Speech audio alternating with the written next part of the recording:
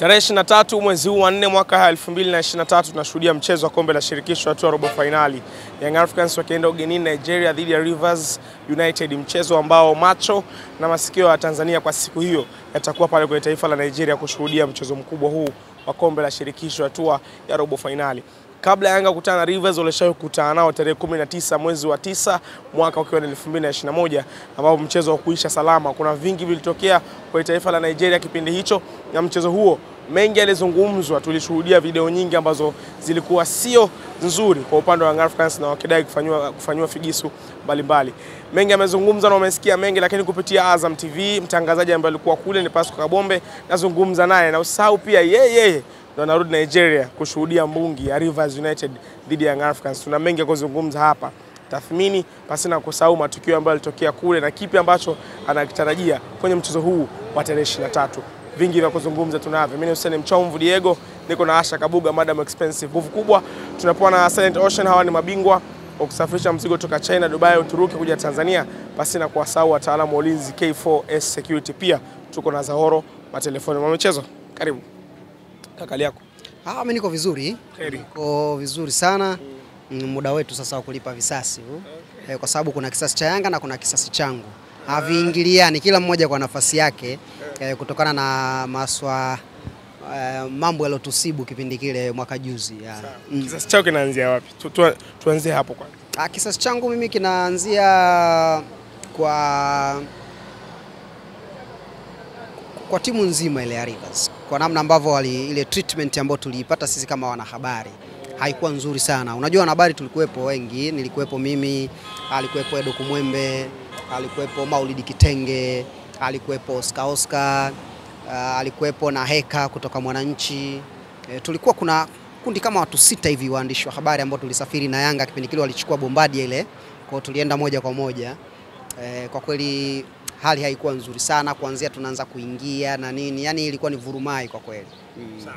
Pascal, na vitu vingi sana vya kutueleza kwenye mchezo wa kwanza, na pia tupate tathmini kwenye mchezo huu ambao tunakwenda kushuhudia tarehe 23. Ule mchezo wa kwanza ambao tunaona video zikisambaa sana, hatuchezi, mambo yalikuwa mengi.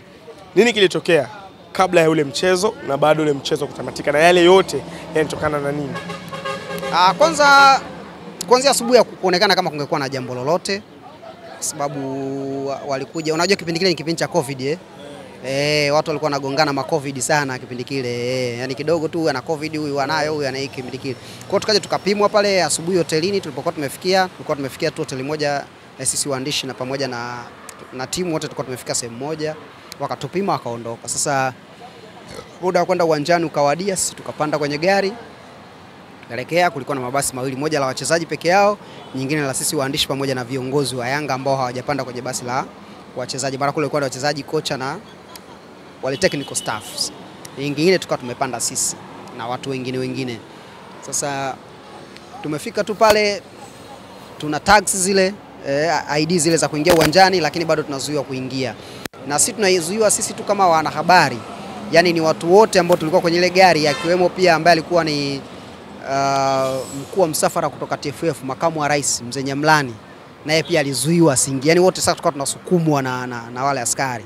Kwa purukushani ilikuwa kubwa, tunasukuma, akitusukuma na sisi tunawasukuma, yani tulikuwa tunasukumana. Kwa sababu akitusukuma nje na sisi tunawasukuma ndani. Wao wanataka kuwatoa, nyinyi mnataka kuingia. Sisi tunataka kuingia kwa sababu ID tunazo. Kwa ilikuwa ni vurugu mmoja kama amemsukuma Mzee Nyamlani, tunamwambia bwana, huyu ni makamu wa rais ujue. Unajua tunamwambia ni vice president Tanzania Football Federations, huwezi kumsukuma hivyo, ana tags na kila kitu kinachotakiwa kwa nini. Kwa kwanza sisi tukaona sisi labda ni zile rabsha kwamba waandishi na nini, lakini unamzuiaje mtu kama Nyamlani? Kwa shughuli ikawa kubwa. Sasa kuna askari mmoja alikuwa kama yeye anajiona namna gani vipi, kitenge ule akamnyanyua, akamchukua akavuka naye mpaka ngambo ya barabara, akamwambia kama vipi tuzipange, yani kitenge kishakunja kabisa, kama vipi zipigwe. Sasa vile vurugu ilivyoonekana kubwa, sasa na sisi tukawa tayari tumesha react sasa kwenye ile taaluma yetu sasa ya uandishi, tukatoka kwenye kukaa pembeni tu ripoti, ikabidi tupambane kwa sababu ni wao against sisi. Ingekuwa ni askari against viongozi wa Yanga na msafara wake, sisi tungekaa pembeni tu ripoti. Lakini sasa kwa sababu ilikuwa ni wote, ina mradi unaonekana wewe ni Mtanzania, basi shughuli ilikuwa pevu. Kwa hiyo ikabidi na sisi ule ugomvi utuvae na sisi, kwa sababu pia na sisi pia unatuhusu. Kwa ilikuwa nikashikashi hivyo kidogo. Bahati nzuri ukiondoa wale steward walikuwa wanatuzuia pamoja na askari polisi wa Nigeria, kukaa kuna gari limekuja la wanajeshi. Kwa wale wanajeshi tangu vurugu inaanza wanaangalia tu, hawajaingilia kabisa. Hawajaingilia. Walivyoona kama mbona kama sintofahamu, akabidi waingilie. Sasa wakaja pale wakaambia, nyie polisi kaeni pembeni na nyie tulieni tuzungumze taratibu. Yenyewe ni wakina nani? Wakajitambulisha, kila mtu akajitambulisha na zile tags tukaonesha. Akawauliza sasa, wale wanajeshi wanauliza wale polisi pamoja na wale steward, hizi accreditations ambazo wanazo hizi zimetoka wapi? Wakasema zimetolewa na chama cha soka hapa kwa ajili ya wao kuingia. Kwa hiyo nyinyi ndio mmewapa? Ndio, ili waweze kuingia. Kwa nini mnawazuia? Tumwambiwa wasiingie. Kwa nini wasiingie? Kama mtaki kuingia mngewanyima hizo ID. Mmewapa ID maana yake mwaruhusu waingie. Kwa hiyo waruhusu waingie. Akasema hawataki kuingia hapa, wanataka kuingilia wapi? Tukaonesha mlango mwingine. Akasema sasa kwa nini msiwaambie? Muda wote mnasukumana hapa, mnaleta rabsha, mnaharibu sifa ya nchi na nini. Kwa wale wanajeshi wakaa kama wamind wale. Kwa sababu unajua ni taasisi zote ambazo ni za serikali, hawawezi kugombana pale, lakini ukiangalia zile sura unaona kabisa na wenyewe pia walikuwa hawajakubali kile kitendo ambacho wenzao walikifanya. Kwa wale wanajeshi wakatuongoza njia nyingine ya kupita, tukaondoka pale, ndio tukaenda uwanjani. Sasa kufika uwanjani ndio kukaana na mbelinge lingine sasa. Kule ndani kwanza chumba cha Yanga hakina umeme. Ile dressing room haina umeme. Taa zimezima. Ila wale wenyewe chumba cha Rivers umeme upo na taa zinawaka vizuri. Kwa kule kwanza hamna umeme, hamna AC, hamna chochote. Kwa kuna giza alafu hewa nzito. Kwa ndo Yanga wakaamua vae nje, kama uliona zile video Yanga wanavaa kwenye bench pale. Bado kama nusu saa mechi ianze, anakuja kamisa wa mchezo. Anatusomea majina ya watu wenye COVID. Anaanza pale Jigi Diara. Anakuja kusoma kwenye mechi. Pale kwenye benchi la Yanga pale. Yani akikusoma wewe unao, yani una COVID kaa pembeni. Sasa walichokuwa hawajajiorganize vizuri wale jamaa. Sisi tulivyopima pale tuliandika na email zetu address, kwa sababu wale hawezi kutafuta tena watupe majibu. Kwa hiyo tukiwa njiani tunakwenda uwanjani, kila mtu akaa email inaingia kutoka Wizara ya Afya ya Nigeria kuonesha majibu ya COVID. Kwa hiyo sisi wote tukawa na certificate kwenye soft copy. Yani kwenye email una certificate yako ya kuonesha kama ni positive au ni negative. Sasa wale wote walioandikwa wote, bahati mbaya sasa wale walioandika wote email wamepata. Diara nani mimi wote tuko tunazo zile. Na wote tuko negative. Kamisa anatusoma tuko positive, lakini yeye ni kwenye karatasi nyeupe ya A4 imeandikwa na kalamu kwa mkono. Sijui umeelewa. Ndio tukamwambia basi leteni hizo certificate. Sisi tuko positive kwamba tuna COVID. It's okay. Sisi tuna certificate. Na nyie tuonesheni certificate mlizotumiwa kwamba sisi tuna COVID, ili tukakae pembeni, ikiwezekana tukatengwe, tukawekwe karantini ili tusije tukawaambukiza watu wengine. Jamaa hawana. Lakini wanasema bara nyinyi mna COVID mnabidi muondoke. Yani aondoke Makambo, Yusufu Athumani, Jigi Diara, yani walikuwa wametuorodhesha majina pale. Wakaambia hapana. Kama hamna certificate inaonyesha kwamba tuna COVID kutoka hospitalini, Wizara ya Afya ya Nigeria, wakati sisi tunazo, kama ndivyo mechi hapa ichezeki. Kondo mwanzo ile ndo clip zile zikaanza kusambaa baada ya pale. Sasa ile vurumai na mimi nikaanza kurekodi. Sasa wakati na rekodi nikaja nikasombwa na askari mmoja. Nikajipapatua nikamchoropoka nikarudi tena kwenye pichi. Nataka kurekodi nikaletewa askari wawili na afisa habari wa Rivers. Huwa tuna chat sana. Na nimemwambia naenda. Kwa bwana nakuja, ukiona clip nakuja. Akaniambia bwana sikiliza. Mimi sina shida na wewe, ni mwandishi mwenzangu. Lakini hii ni order. Kwa hiyo wewe cha kufanya bwana nenda kaka kule hapa uruhusi wewe. Tumeambia waandishi wote wa habari hawaruhusiwi hata kushika simu. Haswa wewe. Yani haswa mimi sasa. Wewe unatoka kwenye media tunajua, kwa hatuwezi kwa sababu kabla hapo tulikuwa tunafanya ile negotiations kwamba ile mechi ionekane. Wakakataa. Walivyoona tunataka tuzungumze na media za kule ambazo zitaonyesha tufanye hiyo kama barter trade au wherever, mabosi huko juu wanajua nini wafanye. Jamaa akakataa hata TV za kwao pia zisionyeshe. Kwa ile mechi hata kwao haikuonekana. Ili sije katokea namna gani vipi ile mechi kaonekana huko Tanzania. Umeelewa? Kuonyesha wao kuna uwezekano wa kufanya biashara mkachukua kwa wao. Kwa sababu wao wanaweza kauza hizo rights. Yule aloizinunua anaweza kumuuzia mtu mwingine. Bwana jamaa kagoma na TV za kwao pia hazikuonyesha ile game. Kwa wakawa wanatuchunga sasa sisi ambao tuko Azam. Nilienda mimi na mtu mmoja anaitwa Shishila, editor wetu hapo. Kwa sisi tukawa tunalindwa. Kwa kwanza Shishila akachukuliwa akaekwa tena akaekwa VIP kakaa pale na askari wake. Haruhusiwi kushika begi la kamera. Sasa mimi nina simu, alafu mimi sijaenda VIP, nimekaa ile kwenye ile media tribune, sehemu ambao waandishi mmeandaliwa kwa ajili ya kukaa. Kwa nilipokuwa na rekodi ndio ikaleta shida, kwa nikawekewa askari wawili, yani mmoja huku, hamna kushika simu. Kwa nikaa nimekaa, au nikishika nishikie chini, yani nisije nikanyanyua hivi kuelekezea uwanjani wala wapi. Kwa nikaa huku chini tuna update huko ofisini bana, dakika kadhaa bado bila dakika kadhaa, yani hivyo. Kwa mbilinge ilikuwa hivyo, mechi ilivyoisha na uzuri wameshashinda, kwa vurugu ikaisha. Lakini kama tungeshinda, yani Yanga wangeshinda, ingekuwa ngumu sana kwa sababu jamaa walikuwa wamejipanga kwa vurugu sana.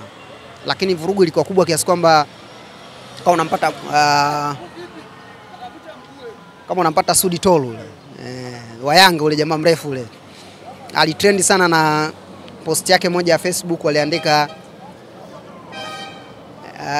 Ethiopia, kwamba anaenda Ethiopia, lakini akaandika Ethiopia. Yule sasa ndo alikuwa kama chief security wa Yanga kwa kule. Kwa hiyo ile vurugu wakati imenoga pale, yeye akaenda akachukua kabisa magari akayaleta, kwamba bwana wachezaji, magari haya pandeni, twendeni hotelini, tuchukue mabegi yetu airport, maana ndege situ ya kodi airport, kwenye ndege tuondoke. Kidogo pale ule kamisa wa mchezo akaingia uoga, maana alikuwa anaonekana kama yuko pande wao. Akaingia hawa jamaa wako serious, hadi magari yamekuja wachukue wachezaji. Ndo akasema basi mtacheza, alafu ile jambo tutalizungumza. Ndo wakaruhusiwa, lakini by time wanaruhusiwa bado dakika 5 mechi ianze na hawajafanya warm up. Kikapigwa hivyo, Yanga akafa goli moja. Kipindi hiyo ndo Juma Shabani, Mayele, Aucho, Moloko, yani wote walikuwa bado hawajapata permit za kucheza. Kwa kikosi cha Yanga kilikuwa bado akijashiba ile yenyewe ile inayotakiwa. Mtu pekee ambao kibali kilikuwa kimepatikana kwa haraka alikuwa ni Makambo na Diara.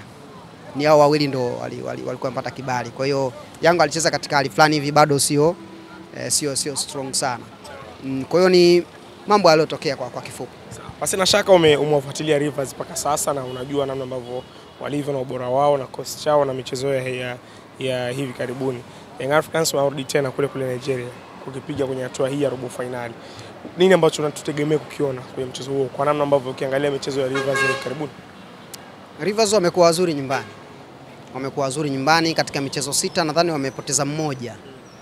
5 hawajapoteza. Na wameshinda hadi dhidi ya ambaye ni anacheza na Simba Wydad. Maana unajua naye alitolewa kule ndo akajashirikishwa yes, yani wakati Yanga anatolewa na Wasudani wale Al Hilal, na wenyewe ndo walikuwa wanatolewa na Wydad.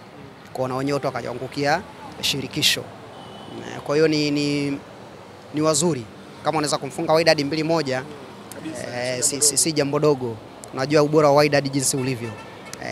Pamoja na uzuri huo, sasa wanafungika sana away.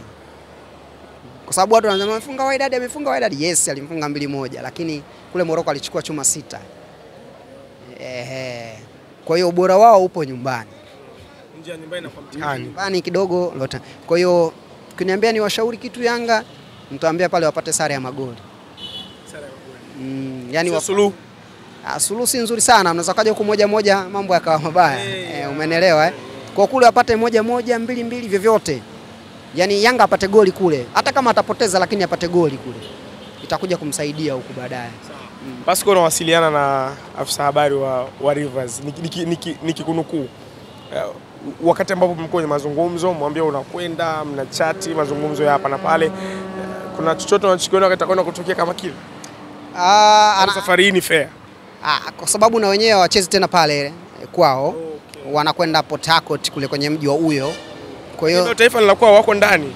Ni sawa sawa na Young Africans umtoe Dar es Salaam mpeleke Mwanza. Yani kifupi ni kwamba kama huku kwetu ingekuwa ni serikali ya majimbo, maana wenyewe kwao ni ya majimbo. Kwa ingekuwa ni ya majimbo, tufanye kanda ya kusini, kwamba kuna Lindi, kuna Mtwara, kuna Ruvuma, hiyo mikoa 3 bado wako ndani ya kanda hiyo, kwa sababu Port Harcourt iko ndani ya jimbo la Rivers. Yani ile Rivers State, Port Harcourt wako humo ndani. Sema sasa ni miji tofauti. Umeelewa Kwa hiyo hawako mbali sana. Yani ni kama vile Ndanda watoke na Ngwanda waende wakacheze Majimaji Songea, uwanja wa Majimaji wa Songea. Lakini wote ni mikoa ambayo iko kusini mwa Tanzania. Hiyo ndio tofauti. Kwa hiyo tofauti ni hiyo, si tofauti kubwa sana, lakini bado si uwanja wao. Walo uzoea kuutumia kila siku kwenye michezo ya ndani. Kwa na wenyewe wanaenda kucheza pale ikiwa na mechi ya kimataifa tu. Yaani ndio advantage hiyo kwamba hawezi kuwa ameuzoea kwa kiwango hicho, japo ndio hivyo. Lakini pia kwa anavyonieleza rafiki yangu yule anasema timu yao ni nzuri kuliko ile. Sasa hivi. Lakini amefuatilia mechi za Yanga. Anasema Yanga hii ni mara 2 ya ile iliyokwenda Nigeria. Kwa hiyo anasema kama wao wanataka kwenda nusu finali lazima washinde magoli 2 kwenda mbele bila. Kwa hiyo ndio anachosema, anasema kwamba kama tutashinda goli 2 kwenda mbele huku kwetu basi tutaitoa Yanga.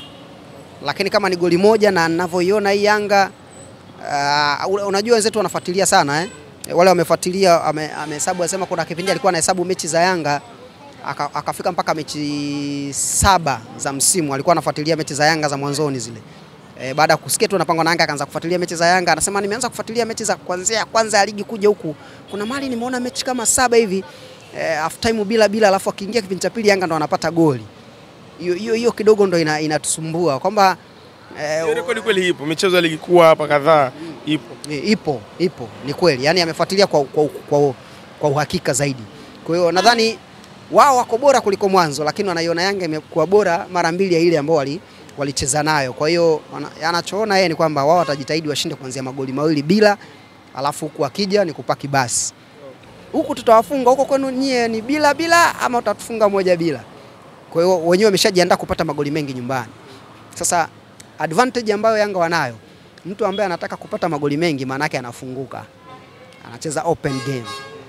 Sasa open game kwa wachezaji wa Yanga wenye mbio kama Musonda, Mayele, Tuisila Kisinda, Moloko. Yanga kama watatumia Mtama style. Unajua Mtama style? Inapigwaje? Mtama style ni ile kwamba huyu kuku unaweza ukamkimbiza na ukamkamata. Lakini kwa nini umkimbize? Unamtegea tu mtama. Umeelewa? Mtama mmoja mpaka ndani. Kwa hiyo anadonoa mpaka akiingia ndani unafunga mlango, shughuli imeisha. Kwa maana ipi sasa? Kwamba Yanga sasa wao kama miso kocha, lakini naona kama wataruhusu wale jamaa ndo waanze mashambulizi, alafu wao wanapiga counter. Yaani Yanga wanapiga counter kwa sababu wale wanataka magoli mengi. Kwa hiyo watapanda wengi. Wao wanapiga counter. Unajua counter ukosekani chupa 2, chupa 3, hata kama ni ya soda ya maji. Counter bana haiwagi tu. Hata glass. Umeelewa vizuri bwana. Kwa hiyo sijajua ni mfumo gani, mimi sio kocha, lakini kwa anavyonieleza kwamba anataka magoli mengi na maana watafunguka sana, Yanga wanaweza kutumia hiyo advantage. Na uzuri Yanga wana mtu ule analysis wao ana nini. Kwa na imani watakuwa wamefuatilia game za Rivers, watakuwa wamejifunza na nini, lakini alert ni hiyo kwamba jamaa wanataka magoli mengi. Sawa. Pascal, tumalize kwa namna ambavyo ninatazama Young Africans na Rivers pia nikirejelea mwanzo. Kuna namna yoyote kama Rivers watapata goli 2 ugenini, wakija hapa nyumbani waweze kushikilia bomba kwa mujibu wa ubora wao ulivyo? Dakika 90 Young Africans wasipate goli hapa.